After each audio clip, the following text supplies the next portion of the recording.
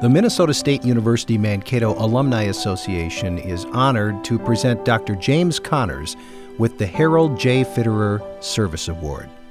Jim, who has run a successful dental practice in Mankato since 1980, has a long history of service to the university. He's served on an advisory board for the dental hygiene program and provided mouth guards for student athletes.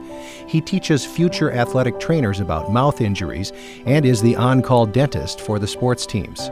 He was also on the foundation board for 9 years, including 2 as president. It was a very rewarding time to raise money and know that we were providing scholarship money for students and that we were providing research money for undergraduate students, which is almost unheard of. One of the reasons Jim feels so strongly about giving back to the university is because of the experiences he had here.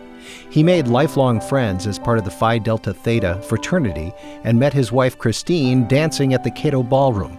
They were married in 1968. There was a recessed courtyard outside the student union, and this is where Chris and I had our wedding reception.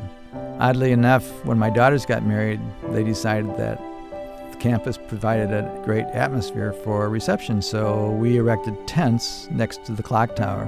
And both of my daughters were married, and both of them spent their receptions at MSU. Jim stays in contact with many friends from the university, including some of the faculty who made an impact on him.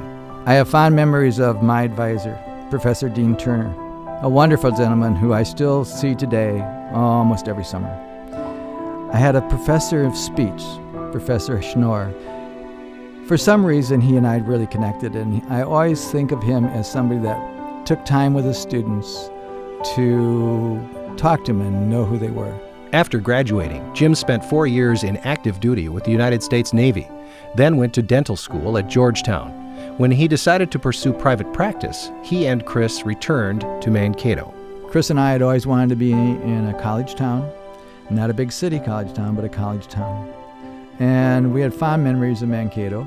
Not long after establishing his practice here, he became an early adopter of the CAD/CAM technology that has helped revolutionize dentistry.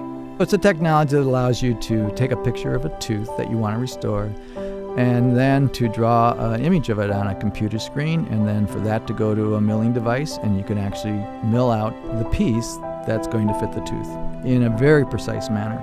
I was the only dentist in Minnesota for 7 years to embrace this technology. Yet today, digital technology and CAD/CAM dentistry is everywhere in dentistry. Last summer, Jim and Chris celebrated their 46th wedding anniversary. Although campus looks quite different than it did on their wedding day, it's still one of their favorite places to visit. Coming to campus is always one of those times when you brighten up. The energy of the students is contagious.